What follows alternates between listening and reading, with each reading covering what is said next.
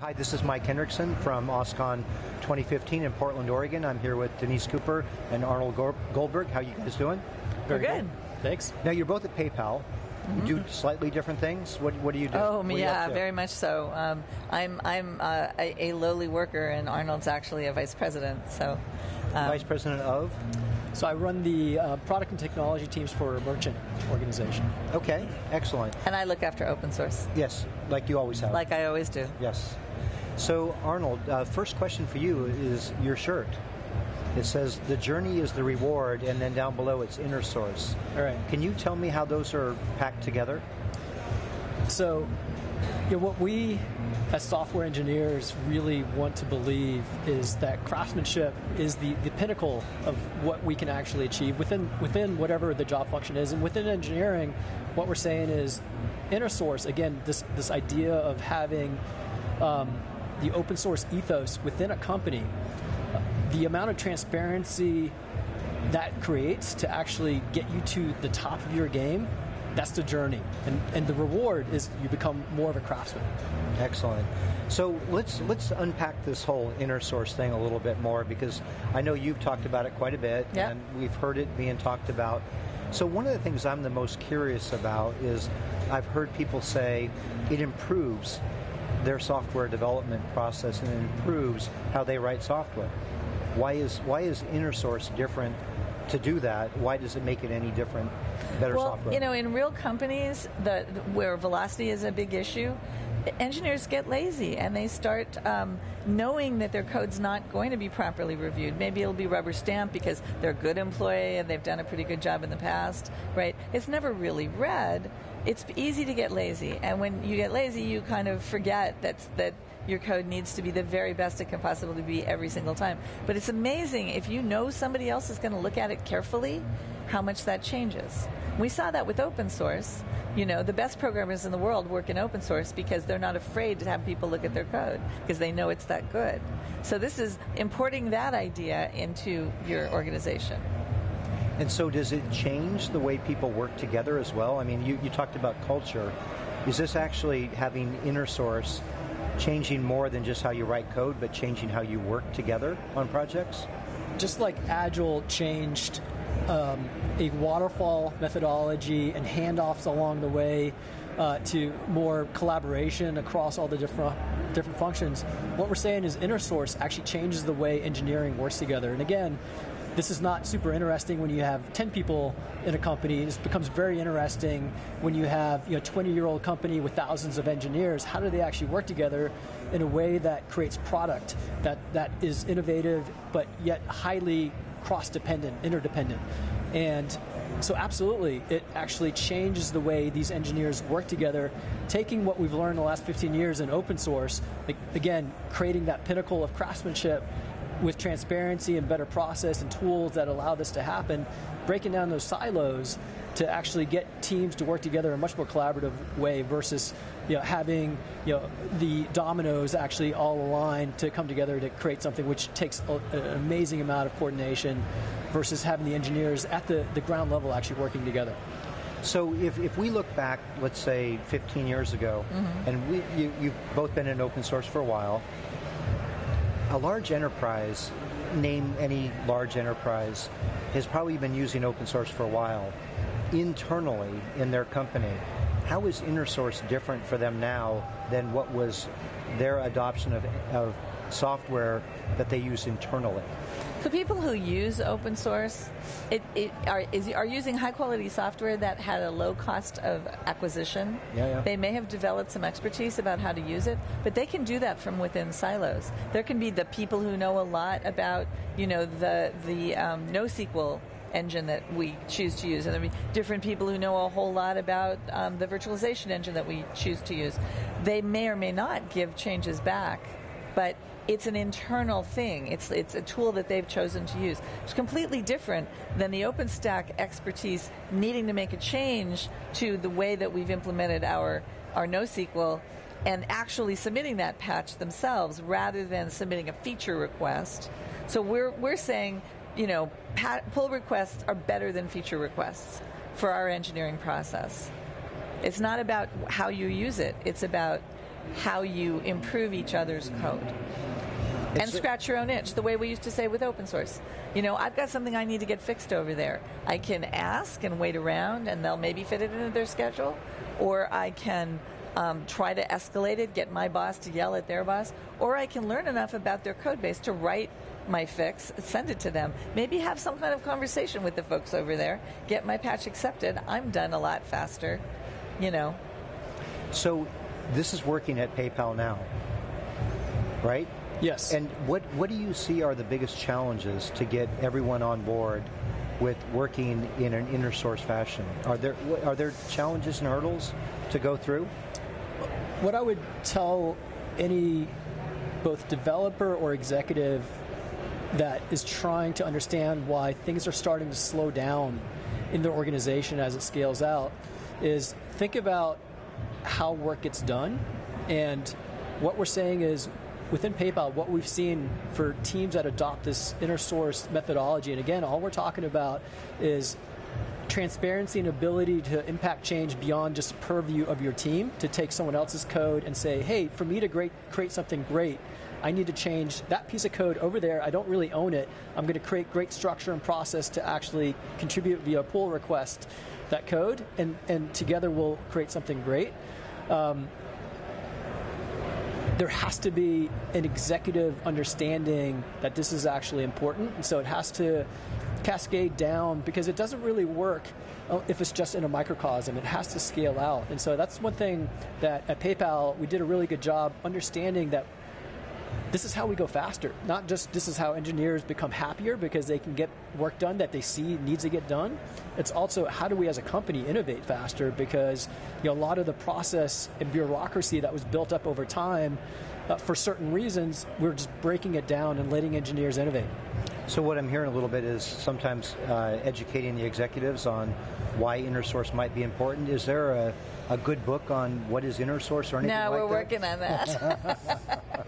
So, we did a booklet with O'Reilly for this conference that's available, and we have a link on InnerSourceCommons.org for how to get to it. That booklet, it talks about some of our experiences. It's got a few sort of loosely written case studies about things that we did that we think work, and a bit about the antecedents, like how open source works for somebody who maybe doesn't have that background. And then our intention is to write a fuller book that's got information from other companies that are doing these experiments as well, so that we start being able to identify a pattern.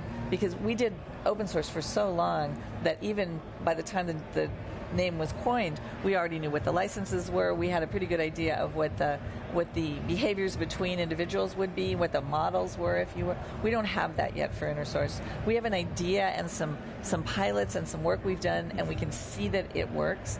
But we know that the dials we're turning for us are different than the dials that another company might need to turn to change their culture. And we're curious to know all of that for the book. So we're working on it. So InnerSource Commons, what else is going to be on InnerSourceCommons.org? Well, so right now we have presentations that we've done. We have sort of a small story about what it is, and then a point or two, the Getting Started booklet, if you want to download that and learn more. We have ways to engage in discussion with us, including IRC channel and a Quora area and some other stuff, so that we can answer your questions.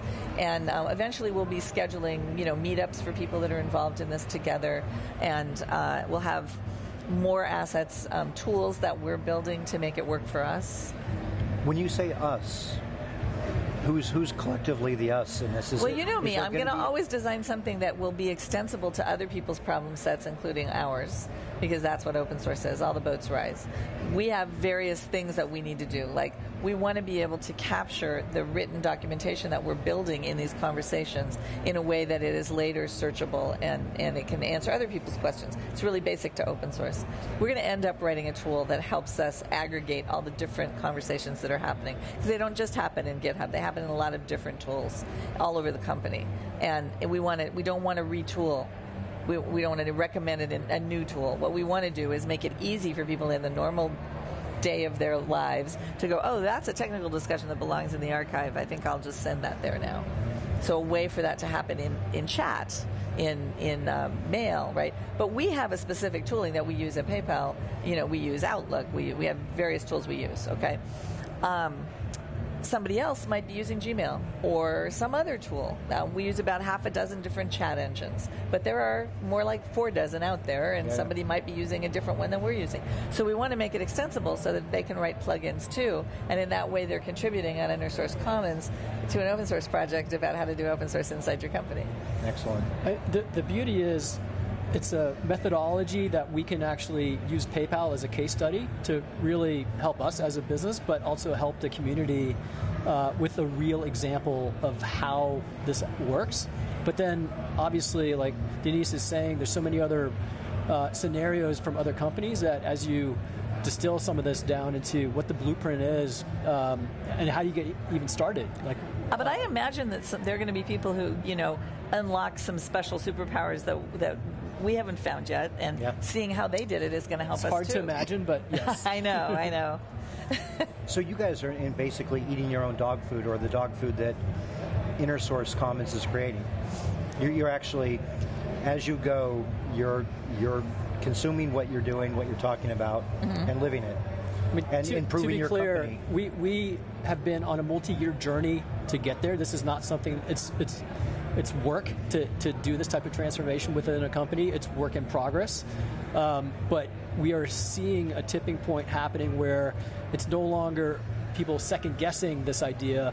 It's people actually acknowledging and having passion around making this happen. So that's a really good point, and I want to, if you were to say to an executive of a large company that wants to start looking at InnerSource to transform their organization, how long did it take you to get to that tipping point where it became passion and part of everyone's DNA that this is what we're doing? How long does that journey take, to get to that point of the tipping point?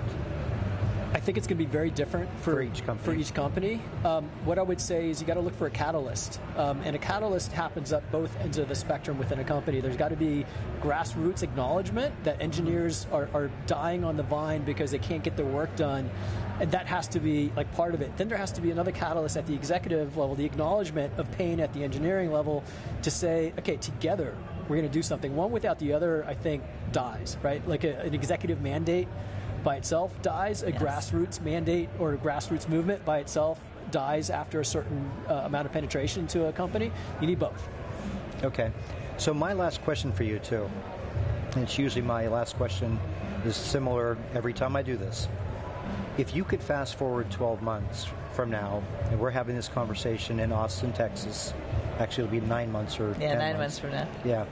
Convenient interval. Yeah, so let's think about, where do you want InnerSource and PayPal to be in those months ahead of us?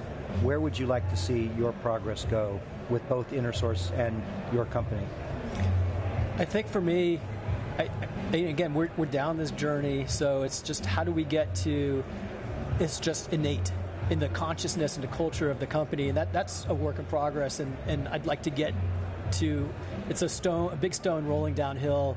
It's just everyone we hire, everyone we have internally just gets it, and the tool sets are there, and everything else as a company is just, it's working. Like I said, work in progress. I think from an InnerSource point of view, it's how do we get more companies to expose their use cases, their scenarios. So it's just like building a piece of software or a platform.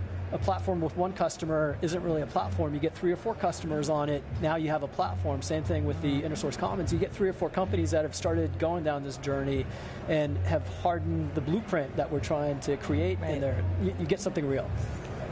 And we're having those conversations here. I mean, people have been mobbing our booth to have exactly that conversation. We had your friends in the booth yesterday for about 3 hours. And my friends are? I have a few friends around. Yes, I know you do. So we obviously don't want to disclose anybody until they've agreed that that's what they want. Yep. But I know from the conversations I've been having before we made this announcement, there are a number of companies engaging in this, and nobody wants to do this on their own. They all want the benefit of everybody's understanding. So that's excellent. That's excellent. So Denise and Arnold, I look forward to this journey, and hopefully we'll have that conversation in Austin, and we will see a lot of companies jumping on board. Yeah. Thank you. Thank you. You're welcome.